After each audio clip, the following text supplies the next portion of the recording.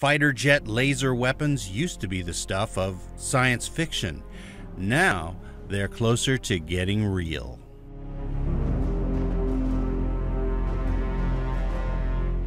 The U.S. Air Force Research Laboratory told CNN it hopes to demonstrate a fighter jet laser as soon as 2020.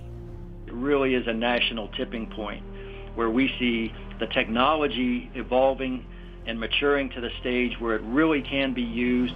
This year, the Air Force, the Pentagon research arm DARPA, and Lockheed Martin successfully tested a laser turret that would allow near supersonic planes to surround themselves with a 360-degree defensive laser shield.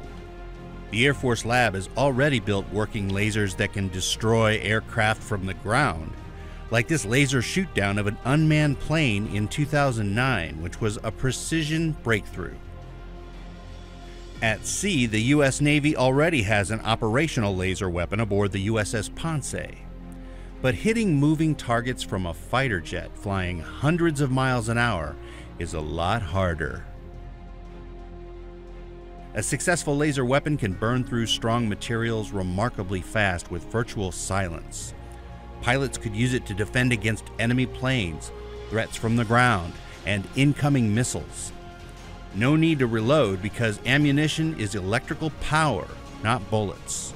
To be effective, fighter jet lasers will have to be smaller and lighter than ground-based lasers. They'll have to be accurate despite the G-forces, vibrations, and speed that come with air combat.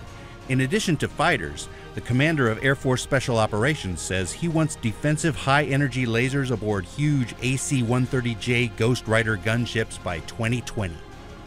Experts say it'll be the beginning of a new era, as laser weapons are poised to exit science fiction and join missiles, guns, and bombs in the real world.